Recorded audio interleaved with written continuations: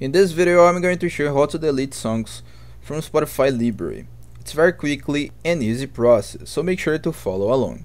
First of all, I will point out that I'm doing the process on my Android, but it's the same process, the exact process on your computer or your iPhone too. The first thing you need to do is log on Spotify and log on the account that you want to delete songs from your library.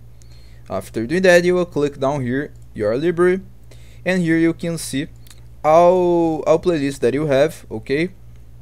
And on the top, playlists, podcasts and shows, albums, and downloaded on the last option. So click on downloaded, and here you will see all songs that you have on your Spotify history downloaded, okay?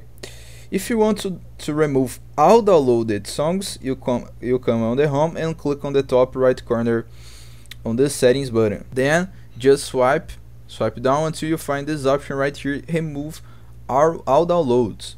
Okay, if you want to remove all downloads from your Spotify library, you click right here and confirm your action. If you want to delete just some music, some songs, you come on this option and select the playlist or the music that you want to remove. Okay, so I will come to this one just for example, and here I can make this playlist.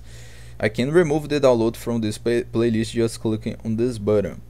You can also check your episodes, okay, your podcast episodes, and click on this arrow right here to remove the download.